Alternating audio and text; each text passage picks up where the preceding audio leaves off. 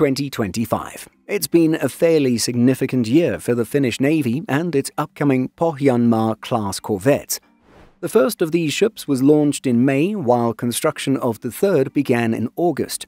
So in this video, let's look at this program, its progress, and what is known thus far, including ship specifications and capabilities, project timeline, and project cost. And so, as explained by the website of the Finnish Defence Forces, the Pohjanmaa-Class multi-role corvettes are new combat vessels capable of effectively conducting a wide range of naval tasks at sea all year round. The name Pohjanmaa is a region in western Finland. It looks like 4 corvettes have been ordered, and they are being or will be constructed at the Rauma shipyard to be commissioned in phases between 2027 to 2029. The intention is that the new vessels will be in service until the 2050s.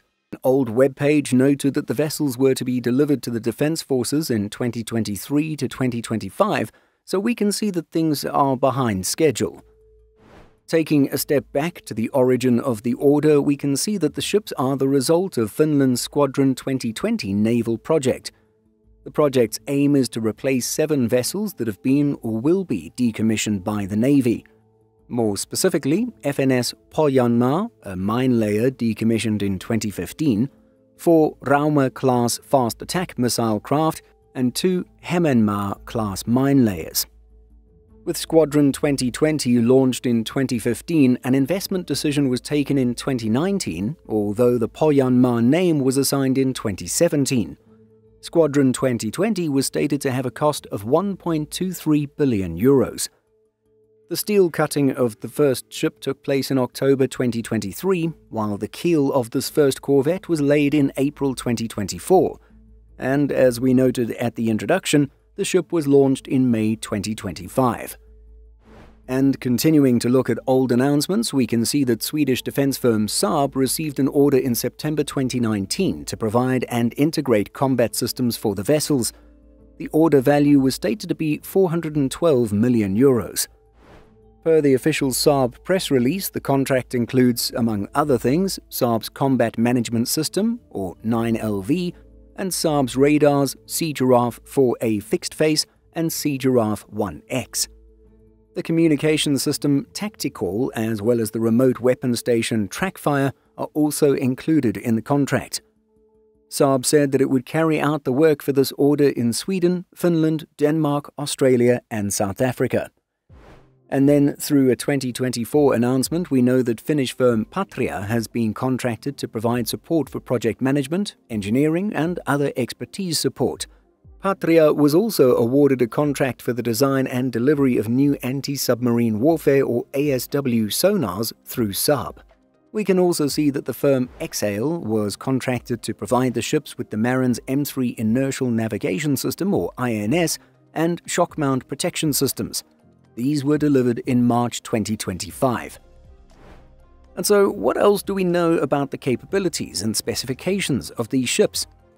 Well, the website navaltechnology.com explains that the warships will be 114 meters long, with a beam of 16 meters and a draft of 5 meters. The corvette displacement is 3,900 tons. Each ship will be operated by a crew of 70 people, while accommodation facilities will be available for up to 120 staff members. The stern side of the hull will contain a flight deck for a single helicopter or multiple uncrewed aerial vehicles, and there will also be a hangar facility on board for these aircraft. A Bofors 57mm naval gun will be the main weapon installed on the bow deck, and each vessel will feature 2 Trackfire remote weapon stations with small, medium and heavy machine guns, automatic grenade launchers, and lightweight medium-caliber cannons.